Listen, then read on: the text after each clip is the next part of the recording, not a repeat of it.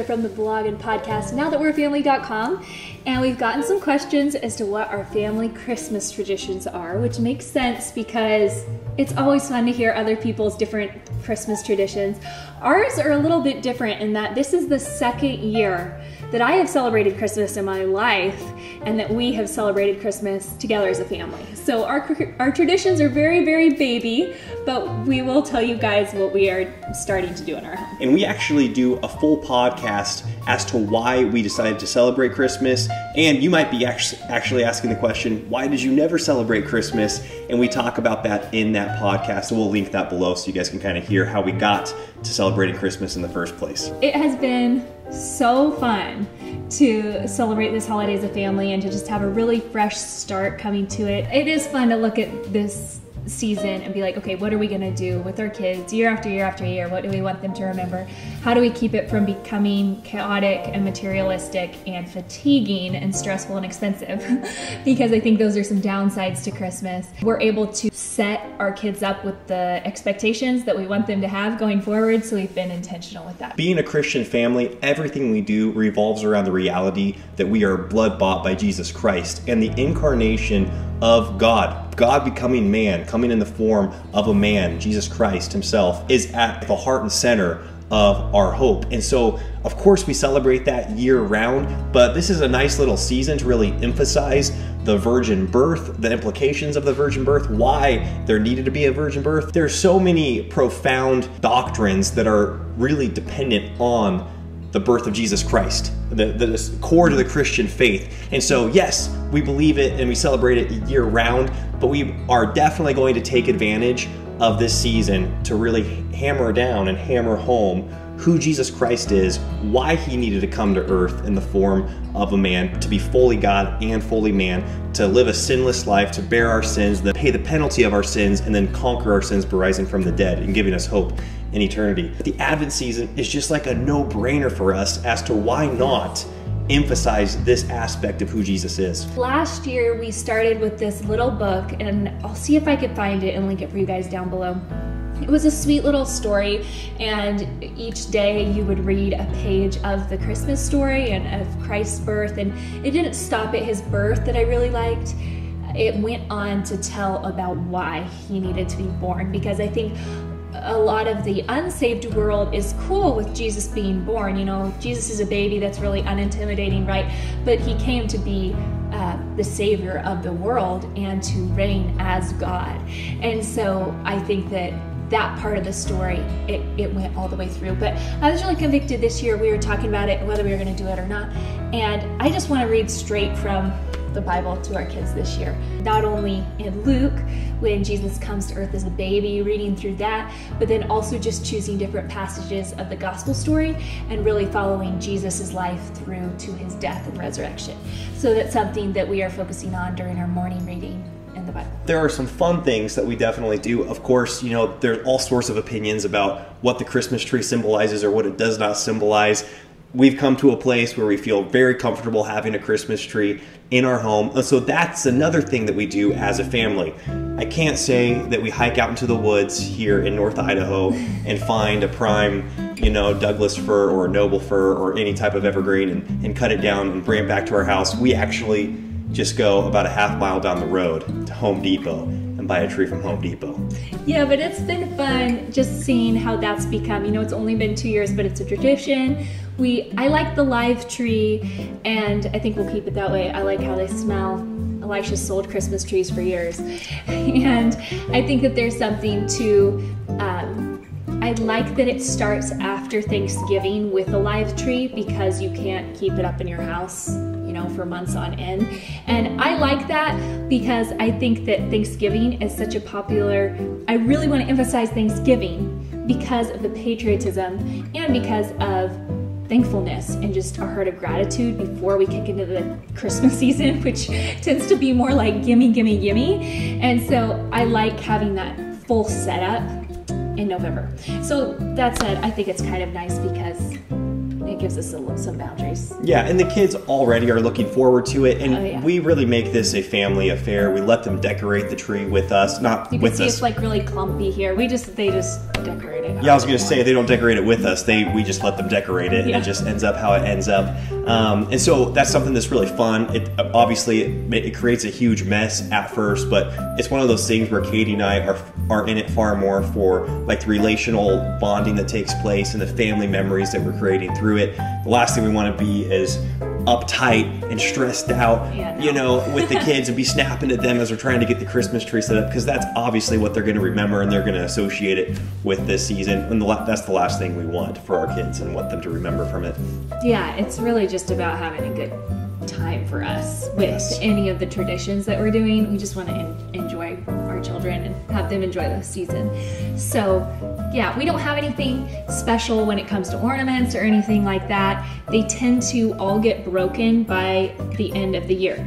Last year, Elisha was like, don't we have ornaments from last year? And I was like, I think by the end of the year, every single one of them had the tops popped off and were used as balls around the house. We've already lost like 4 or 5 and it's been a few days. Kind of what we base all of our Christmas traditions around is the little Advent house calendar that I got. I knew I wanted to do an Advent calendar. I love the countdown and the anticipation, and I knew the children would enjoy that. And there's so many different kinds of them, but we really didn't want this season to become materialistic. We wanted to focus on memories. And that's something that I think is true of what we want for our family. We don't necessarily want our kids to remember the things we bought them, but the memories that we had as a family. So this facilitated that for us. We had the little box. The kids can't wait to run in and open it up in the morning. And instead of putting candy in there, we put an extra vitamin in the box because you can use extra vitamins in December. It's a treat for the kids. It's one of their more rare vitamins that they get. And it's fun because it gives them an extra little treat, but I'm not giving them candy every day of the month, and that keeps immunity high. So yeah, these are like chewable vitamin C's. Yeah, they're sweet. Yeah, they're not like zincs or like carotenoids, just straight up vitamins. Pill. Yeah, exactly. No, they're tasty for sure, and it's something that the kids get to look forward to. And again, in everything that we're doing, Elisha and I are thinking of our children's appetites. And we're forming their appetites. And if they think of this month as sugar month, that's not our goal for them because that's not going to serve them later in life. And so, yeah, so we opted to do that. And then we write on a little piece of paper the night before something we're going to do that day as a family or that the kids are going to do with me. Yeah, and that ranges from bigger things, like actually one of the bigger things we just got home from was we go to here in downtown Coeur d'Alene, the resort puts on this like little cruise where you can get on one of their little boats and then you can cruise across the lake. And I don't know how they rigged this up, but you're able to go from Coeur d'Alene to the North Pole within like 10 minutes. And so I don't know what type of crazy... She told me, she said, see, I told you we're going to the North Pole. She like heard it over the loudspeaker. I was like, yeah, it's pretend, it's pretend. Yeah, and so this is our second year doing that. They put on a great show. It's really fun. The kids love it. We look forward to it. We get all bundled up. And so that's something that we've really enjoyed and we've embraced. And the kids are already starting to talk about doing it again next year. And this is another thing too, especially since we live, you know, in a northern climate up here in North Idaho, we've really embraced just doing activities of the season. And Christmas is definitely, I think that's a big reason why we really embrace celebrating Christmas and using the Advent calendar and getting a Christmas tree, is because the fact is it is really dark up here. A lot of our motivation was just like very practical, like quality of life things. It gets dark at 3:30 and yeah, like we have very short hours. We're very north. Yes, exactly. And as I already mentioned, of course, it's a great season to really dwell on the birth of Jesus Christ like we would want to do year-round. But then in addition to that, there are some festivities that are unique to the season. And so we've really embraced those. And it kind of it shakes up the year for us. Obviously, we're around the lakes and the rivers all summer and all spring and all fall. And so being able to do some more of these cold weather activities is really fun. Yeah, with the lights too. It just keeps the house so happy and homey. All you guys who have been celebrating Christmas for years know exactly what we're talking about, but it's been really fun for us. That's a little bit more of a big deal. Something that they talk about all year and that we've actually done for the last 4 years is building a gingerbread house. And that's something that even when we weren't celebrating Christmas, we would build a gingerbread house and they just loved that. and the candy would slowly disappear until I just had to throw the house out. Like, this is too big of a temptation. So that's really fun. We're looking forward to that this year. I wrote down a list of things that I've collected from different bloggers, different people who have had traditions in their home for a lot longer than us, to get ideas for our calendar. And our favorite ones that we did last year we'll be recreating this year. And I'll put those in a link down below for you guys so you could see exactly what those are. One of them that is unique to something we do is we make maple syrup candy with the snow. And so the kids are talking about that already, and you just go out and you get snow and you boil maple syrup, and you have to be really careful not to burn the maple syrup because it's like 15 seconds between tasty and, oh man, you messed up and have to start over. And you just pour it on a cookie sheet, and it's like this old-fashioned taffy. They did it in like Little House on the Prairie days, and it's a really fun way to make our own candy while still feeling like pretty good about it, you know, it's maple syrup. So that's something else that we enjoy. Yeah, and then something that we've actually done our entire marriage, and we probably will continue to do it for the foreseeable future, is we go over to my hometown and we perform Christmas concerts with the rest of my family. I'm one of 10 children, and we grew up performing many Christmas concerts, and we would perform year round, but the only thing we've kept going is our hometown Christmas concert. And so it's a really special thing. There's a lot of nostalgia. It's a tradition that's been going on for maybe 14 or maybe 15, 16 years now. And so it runs deep in my family. And now our children are starting to be a part of the show, and so they really look forward to it. And this is kind of like at the crux of our December. We kind of plan our whole December around when we need to go over for practice sessions with my family, and then when the actual concerts are. This year we're doing 3 concerts in my hometown. And so that's something that Katie's been such a good sport on, even when she didn't feel comfortable celebrating Christmas. She was totally supportive of me doing these concerts with my family. She really embraced it, so I really appreciated that, and it's something that now we all enjoy and we all look forward to, and I think we'll be able to do that for years to come. Yeah, last year Leon got up with all his cousins with a little cardboard box fiddle that his aunt made him because he wanted to be in the show so bad, and was bawling us out after the show being like, "Daddy, Mama, why do I not have a fiddle? Like, my younger cousins have fiddles." So he got a fiddle this year for the express purpose of learning it to play in the concert. And I'm sure it will keep him practicing all year next year as well to play in the concert so he doesn't lag behind his cousins. So that's been really fun because it's impacted the music in our home throughout the year as we look forward to the Christmas concerts. And it is a beautiful way to spread the gospel in Elisha's hometown. And I've always been super supportive of that. And also just the legacy for me of seeing his parents up there and his siblings, and now 7 of you guys are married, and then all the grandchildren, the 20 some odd grandchildren, and more on the way all the time. It's just so cool to see a family up there worshiping the Lord together, playing together, and taking all that extra effort to get your kids dressed up for 3 shows, and skip nap times and travel and do practice days and all that. It's a lot of effort, but the accumulation of it is just beautiful. My family doesn't do gifts at all, so that's easy. With Elisha's family, they're really relaxed with gifts, so we just do a big secret Santa gift exchange. So I buy someone a gift and Elisha buys one person a gift. And we do a big, sit around in the circle, everyone opens up their gifts. It's really fun, but people aren't buying for everybody. And especially with a family that big, that's really special. Again, with your home, it's more about the memory of we all sit around and open a gift together than who bought who what and how much did it cost and all that. So I'm really grateful they've kept that. And then the kids now do that with their cousins. So that's fun. We don't usually do that on Christmas Day, but we have a Christmas breakfast over at his family's after the shows are done. Yes. And do that. So that's cool. As far as family gifts, that's all that happens. And then here at our home, we just have the kids get stockings, and then they get one present underneath the tree that is a family gift. So last year we got a bunch of magnet tiles. This year I've been waiting since June to buy our kids train tracks.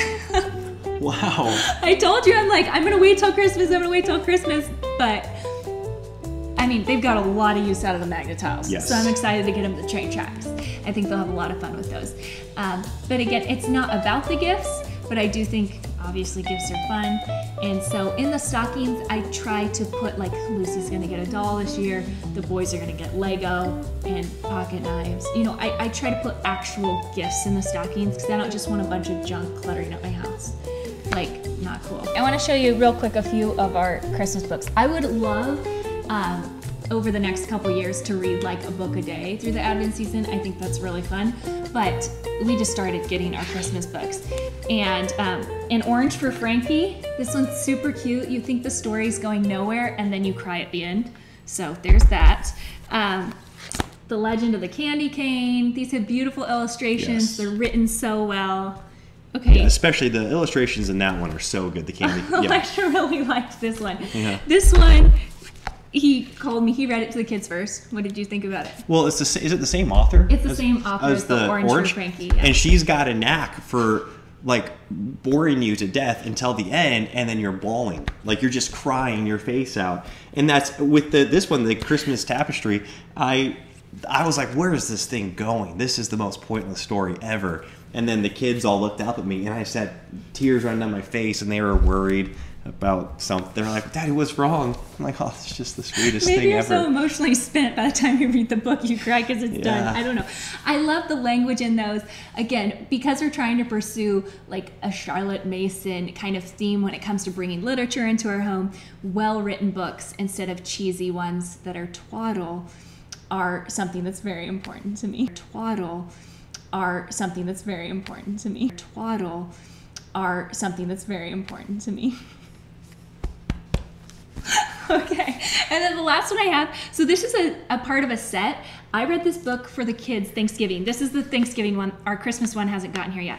But it has a recipe on the back for cranberry bread. We made it for Thanksgiving, and that's gonna be a tradition for us for Thanksgiving. The kids like loved it. And I didn't love this book that much, but they asked me to read it every single day, and I think we read it 3 times on Thanksgiving. Wow. Yeah, so they love Mr. Whiskers. He's just a fun character, and so I have gotten the Valentine's one and the Christmas one to read during the holidays too. So those are all some really good books that we really enjoyed. One tradition we do not do, well, we don't do Santa Claus. I feel like people are gonna assume that we don't. And then the other thing we don't do is Christmas pajamas. I love the Christmas pajama idea. We got them. My kids don't sleep in pajamas, period, so I could not get them to put them on. They got them on for like a picture and then slept in their undies the rest of the winter. So maybe when they're older, we'll do something like that. I love the concept, but they just complain about being too hot. So that pretty much does it for our traditions thus far. And as we already said, we're 2 years into this whole Christmas thing. And so I'm sure there'll be many more traditions established in years to come. Something I do want though. Wow, okay, yeah. Sorry. I just want to say, our traditions, I really want to be simple and easy, because if we're having a baby during the season, or if it's harder for work, or we're doing a move, or like maybe we go through a season where we just don't have a lot of money, or like it just doesn't matter. I want it to be really easy for me and not this stress or this burden. You know what I mean? To keep up the kids' expectations. So we try to keep things really low key, and I don't want to add on too much so that I'm burdened by trying to put on this like Christmas extravaganza. Yes. Anyways, thank you for watching. And if you've got any great traditions that you just love and you want to share them with us, yeah, tell us, because we're I feel like kind of like a clean slate here. Oh yeah. Like, we're looking for things that are just like, oh my goodness, that is so good, and we would have never heard them except through you. I feel like last year I watched so many YouTube videos just being like, what do people do for this season to make it special? And we have some things that I think are gonna stick, and we're really open to ideas and things that are fun for your guys' families. Thank you so much. See you next week. Bye-bye. Bye.